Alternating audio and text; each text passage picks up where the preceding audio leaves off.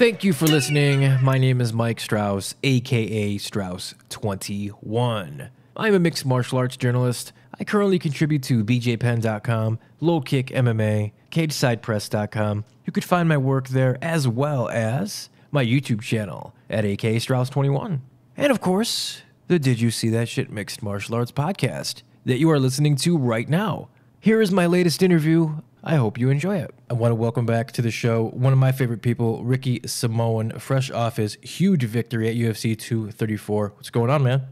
I'm just enjoying some coffee over here. I'm still over here in Australia, so it's morning time over here, so I'm just relaxing, enjoying the morning. Very cool. Yeah, I'm a big coffee drinker myself. How is the coffee down there? Is it good? Oh, it's incredible. Yeah, I'm from Washington State, and right across the bridge is Portland, Oregon. So we have some pretty good, damn good coffee over there too. But I don't know. They might have us beat over here.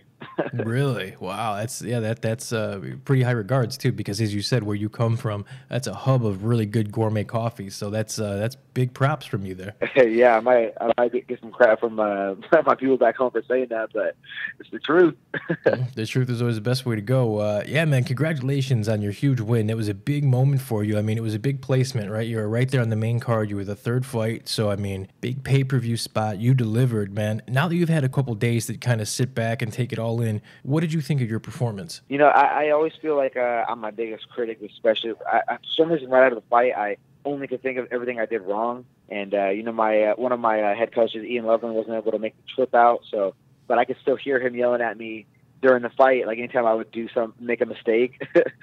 But honestly, I think I followed the game plan to a T, and I beat the number 15 ranked guy in the world, so I can't be too hard on myself. Yeah, for sure, man. I thought you looked fantastic. I mean, you shut a specialist down, and you did it dominantly. I don't think you lost 1 minute of that fight, so it was a very impressive performance. And as you mentioned, he was the number 15th guy. Ranking should be coming out today, Tuesday, in the States here. Do you think that you should have his 15th spot, or do you think you might be a little bit lower? I never know how the rankings work, and I mean, I feel like Rani should have been ranked a little bit higher than that as well, Yeah, I definitely want that number next to my name because once you get that, a lot of things can change as far as not just in the fight game and getting matched up and getting new contracts and more pay, but also sponsorships. So I'm excited to see the rankings come out, and I'm hoping I have a number next to my name. Yeah, you definitely should. At the very least, you should have his 15th spot. If not, a little bit higher, a little bit lower, depending on which way you want to look at it. But either way, closer to the top, you should definitely be. I wanted to ask you, what's next for you, man? I mean, Ricardo Ramos was a fight that was scheduled. They got canceled, and so was Benito Lopez. But seemingly, you were on a different trajectory than those guys now. So what would you like to see next? Yeah, I'm just planning to make that fight with Ricardo. He had to pull out due to an injury, and unfortunately, he just suffered a loss. So, I'm kind of looking past that now. And the other guy, I don't even know what's up with him. I didn't want to talk about that guy for as many amount of times he's pulled out of our fight. So he's not even in the question anymore. Someone I have my sights set on is Rob Font. He doesn't have it. I'm always looking at the rankings, and I'm always trying to, see the next step and who has matchups. And I feel like that's a great fight. It'll be an entertaining fight, and it'll push me into the top 10. And I mean, I wanted to break that top 10 in 2019, and I'm already on the right track. Yeah, absolutely, man. How many fights? I mean, obviously a lot of other things play into it, but if all things go well, how many fights would you like to get in this year? So I'm actually in the middle of planning a wedding. I'm getting married in June. Congratulations. Thank you. But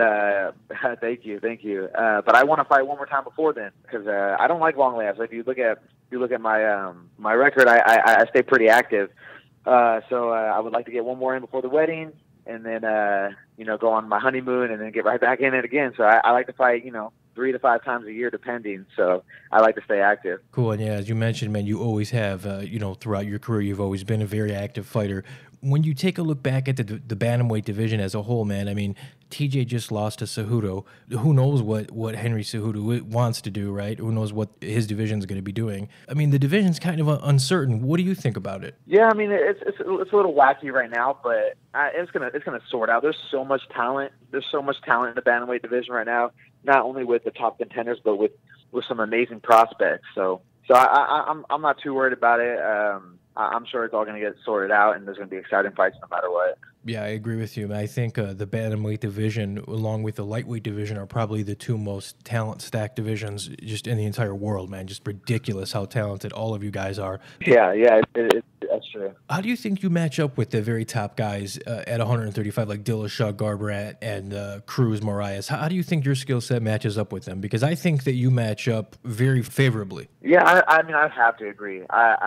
I feel like at this point in my career, I have to have that mindset, and I've always said I don't want to be under any false illusions that I'm one of the best in the world. I want to keep proving it, and I keep doing that, and I feel like I belong at the top, and I'm ready to show it. So I feel like I match up great with any of those guys, just with the skill set I bring with my wrestling and being able to dictate where the fight goes, and that's probably my best attribute, and then also just like my aggression, and I'm not going to back down to any of those guys, even though they've had they've been in the UFC a little bit longer or anything like that. I feel like I'm an experienced fighter as well, and I'm a threat to any of them. Absolutely, you're definitely a threat wherever the fight goes. I wanted to ask you before I let you go, man. I know that going to Melbourne, going to Australia was a business trip for you first and foremost. But did you have any time to kind of enjoy your trip there? Yes, definitely. I asked my manager, Jason House, coming into 2019. He was saying, we're trying to get a timeline and where I wanted to fight, and I told him get me on that Australia card because I've always wanted to go, and that's what the best part of the fight game is. You get to travel.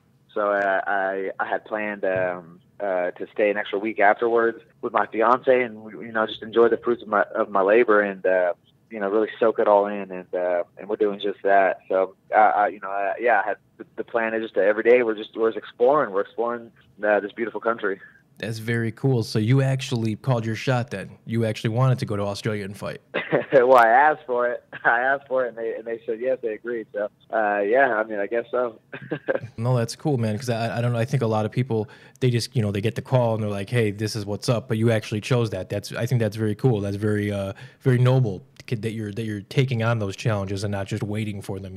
I appreciate talking to you, man. I always do. I know that you're super busy. This week after the fight's got to be busy for you too. So I want to give you a few minutes here to shout out your coaches, team, sponsors, whatever you'd like. The floor is yours, Ricky. Yeah, I would like to thank my team. I feel like we did a great job. They did a great job putting a game plan together for me and preparing me for that fight. Gracie Baja Portland, my coach Bobby Alner, Ian Loveland, and Andy Minsker.